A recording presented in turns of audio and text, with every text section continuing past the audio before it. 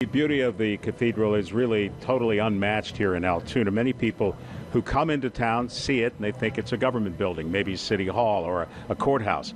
Monsignor Robert Mazur, rector of the cathedral, he laughs that off. He says he invited us, in fact, to go inside, and it really, if you've never been inside, you need to do it because there's remarkable art, local history. It makes the cathedral truly one of a kind. Bishop John McCort broke ground for the Cathedral of the Blessed Sacrament in September 1924. He wanted it to be a massive structure, a symbol of Altoona that could be seen far away from the city. This was the roaring 20s. Money was plentiful, so extravagance was a given. The limestone used for the exterior was shipped in from Indiana State. Huge steel columns hauled in from Johnstown's Bethlehem Steel Company were used to support the giant dome, perched 198 feet into the air. Bishop McCort insisted that a cathedral would have a dome. Catholics were excited for their new church home. Then, right at in the middle of construction, the Great Depression struck. The outside was just about finished, but the inside remained bare and less than spectacular for some 30 years. Bishop Carroll arrived and said, "We're going to finish the cathedral."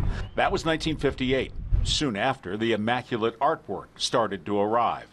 This one was created in Italy, especially for the cathedral. It's called Our Lady of the Blessed Sacrament and shows Mary. Very royal, Greek-looking, presenting to us her son, Jesus, who we believe is the Christ. And this shows Jesus breaking bread, leaving no doubt that he is risen. So they're rather unique. The art is beautiful. The crucifixes, the candle stands, the sunburst over the altar, all commissioned in Belgium, Spain.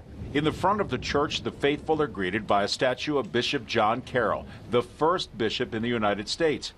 He appointed Demetrius Gallitzin as a pastor in the Altoona area in the 1790s. A statue of Gallitzin stands just across from Bishop Carroll. There's a campaign underway right now to make Gallitzin a saint.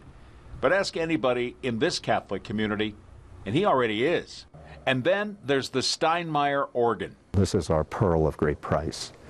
There are only two in the Western Hemisphere.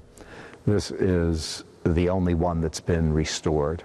It was built in Bavaria, Germany, and boasts a whopping 4,759 working pipes.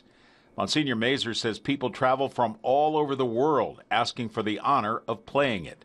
Last year it was Scotland and Germany, and they're saying, you know, is this the Cathedral of the Blessed Sacrament in Altoona? We go, yes. And is the Steinmeyer organ here? We go, yes. And could we please have their organist? Can we please have the honor of playing? The cathedral is truly a community treasure built by the people. Forefathers and foremothers, our grandmothers and grandfathers, our great-grandmothers and great-grandfathers were very, very generous. And this cathedral is an expression of their Catholic faith, so it's quite beautiful.